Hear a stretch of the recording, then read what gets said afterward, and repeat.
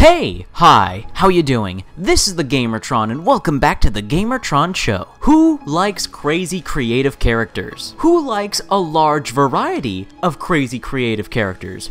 Who likes having a large variety of crazy creative characters in a video game and having them all playable? The answers to all those questions are me, myself, and I. Which is one of the many reasons I love Battleborn. And with 25 different playable, crazy creative characters, everyone's gonna have their favorites. And while I for the most part like all the characters to a degree, I can't help but have my personal favorites, which is what I am here to share with you today. My top 5 favorite characters from Battleborn. Let's get started.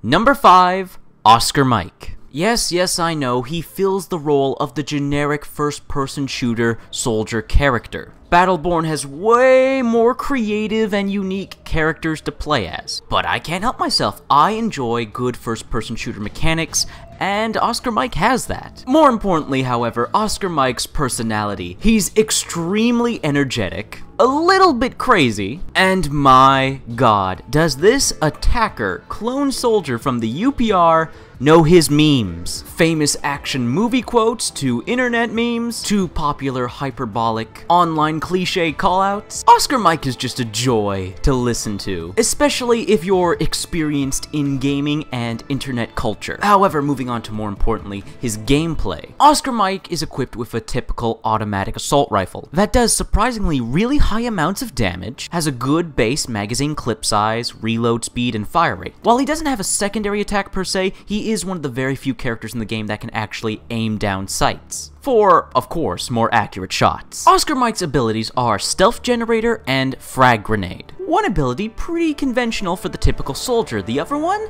a bit of an interesting choice. With Frag Grenade, it's what you expect. You aim at a certain area, and within an area of effect, the grenade detonates, dealing damage to nearby enemies. But of course, like with all Battleborn, it can be uniquely modified as you level up. To leave an incendiary area of effect that damages enemies as they walk through it, or have that grenade explode into several mini-grenades. Needless to say, Frag Grenade is an extremely useful ability for taking on tough opponents or a large group of opponents. That little extra firepower when your assault rifle just isn't enough. Oscar Mike's other ability, Stealth Generator, which is an interesting choice to give him, cloaks Oscar Mike and makes him well invisible for a certain period of time, giving you options for retreating, flanking the enemy, or giving yourself a momentary breather. And Stealth Generator, of course, can be modified as you level up, to perhaps, for example, immediately have your shields start recharging if they're down and when you enter stealth, or perhaps significantly increase your movement speed when cloaked. Needless to say, it's a very good combo to cloak and then get the drop on your enemy with the Frag Grenade. Leading up to Oscar Mike's ultimate ability, Airstrike. It's your typical deal a ton of damage in a large area of effect kind of ability. You mark an area, it gets barraged by missiles. Heavily damaging, but for the most part, outright killing everyone in that vicinity. But Airstrike gets some very unique changes and additions when you hit max level. At max level, Airstrike can be transformed into a giant space laser that does damage in a smaller area of effect but does way more damage. Or have the Airstrike drop on top of and follow you. Needless to say, those options at max level turn Oscar Mike's ultimate ability from a decent one to a devastating one. What else can I say? I enjoy playing as Oscar Mike. He has a good combination of abilities, solid first-person shooter mechanics, and an incredibly entertaining personality. He may not be the most creative of the bunch, but he certainly is fun.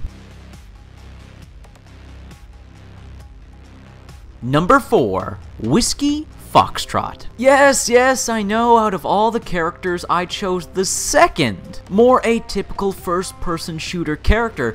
But again, sorry to repeat myself, I can't help it. I like good first-person shooter mechanics, and Whiskey Foxtrot has that, but with a few interesting twists. Very offensive and brutal and badass twists. Whiskey Foxtrot, like Oscar Mike, is a former clone soldier of the UPR, but he is the sole survivor of a defective, crazy bunch of clone soldiers. And while the craziness certainly shows, why he survived also shows as well, cause he's a total crazy badass, and has incredible skills with the ladies.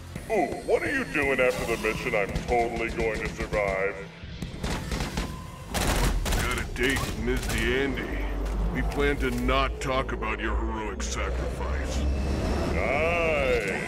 Count me in. She was convinced to go out on a date with this guy. Gotta be the purple pecs. Ladies love the purple pecs. Moving on to gameplay. Whiskey Foxtrot is equipped with a tactical burst fire rifle, with decent damage, decent accuracy, but with a bit of a slow fire rate and a slightly long reload. He is also again one of the very few characters in the game who doesn't have a secondary attack, but instead aims down sights. Now both of Whiskey Tango's abilities focus on dealing damage to enemies in a certain way. Sticky Bomb, well, it's a sticky bomb. Unlike Oscar Mike's frag grenade, which either instantly detonates or flops around a bit, Whiskey Tango Sticky Bomb, or Sticky Bombs, because as you level up and modded, you could have more than one Sticky Bomb. The Sticky Bomb does, well, what its name implies. It sticks to enemies and surfaces on the environment, which can be great for dealing damage to a specific foe or damaging multiple foes. The Sticky Bomb can also be upgraded so that if it sticks to an enemy, it slows them down. Like I said earlier, you can fire multiple Sticky Bombs. It's a decent ability when you first start the match, but as you level up and get stronger, that Sticky Bomb becomes an ability to be reckoned with. His other ability, Scrap Cannon, fires a shotgun-like spread of shrapnel, damaging and, if modded via leveling up, slowing down and dealing damage to enemies over time. So another decent damage dealing ability to start out with, but as you level up and get stronger,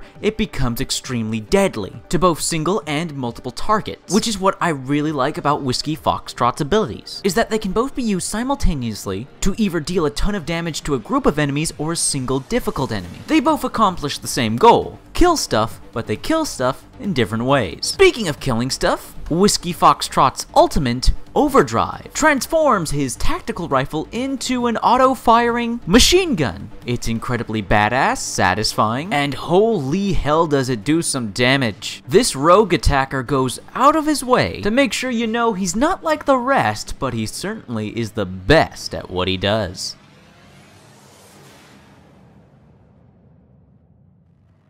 Now here's a character I had no idea that I would like as much as I do. And hat. I got my eye on you.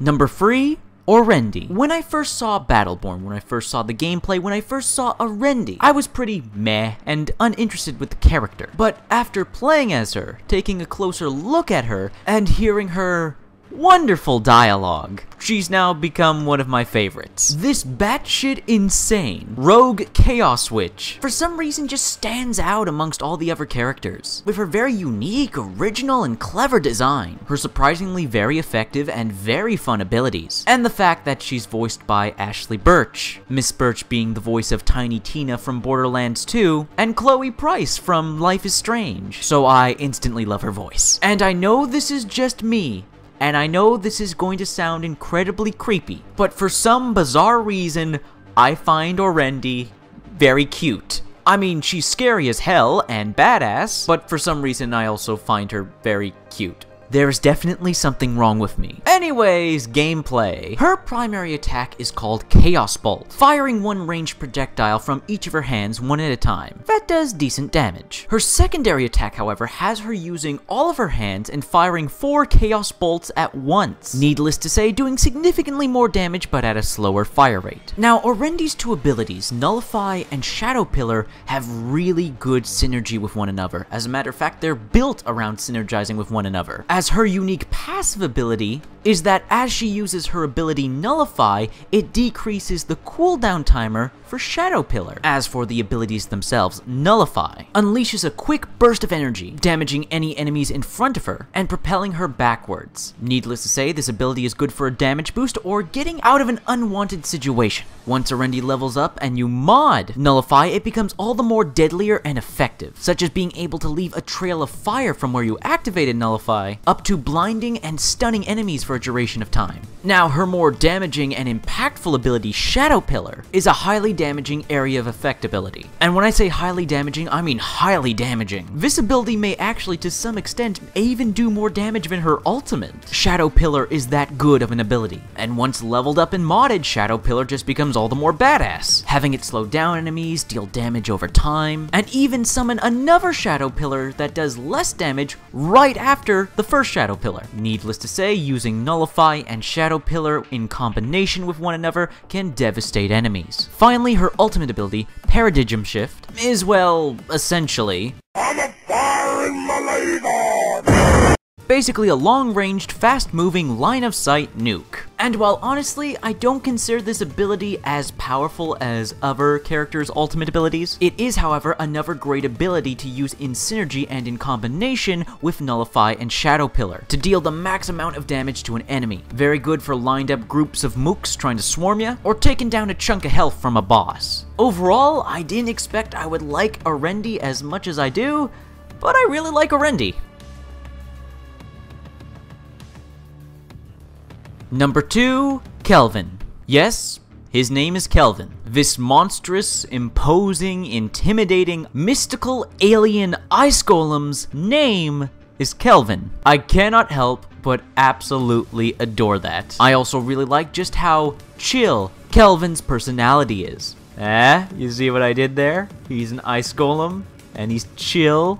Moving on. Kelvin's primary attack is melee swipes and punches with his claw and fist hand, dealing a decent amount of damage at a decent speed. But Kelvin's secondary attack has him taking his giant ice fist and just slamming it into the ground, dealing area of effect and knockback damage on enemies. Very useful if you're getting swarmed, or you briefly want to stun a heavy enemy. Kelvin's first ability, Sublimate, has him transform into this ethereal cloud-like form, making him temporarily invincible, greatly increasing his movement speed, and when touching enemies in this form, stuns and damages them. Needless to say, this is a great ability for retreating, flanking, being offensive, defensive. This ability, just a ton of benefits, can be a real lifesaver. Kelvin's other ability, Chomp, is what it sounds like. He just takes a big old bite of whatever happens to be closest to his jaws, dealing a large amount of damage, regaining some health, and it has the very beneficial bonus of instantly killing minor small enemies. Now, Kelvin's ultimate is very situational. Ice Wall, well, creates a wall of ice. While it does stun nearby enemies, it doesn't really do any damage. The usefulness from Ice Wall comes in using it defensively, getting swarmed by enemies, want to separate certain enemies from one another, you want to defend an objective.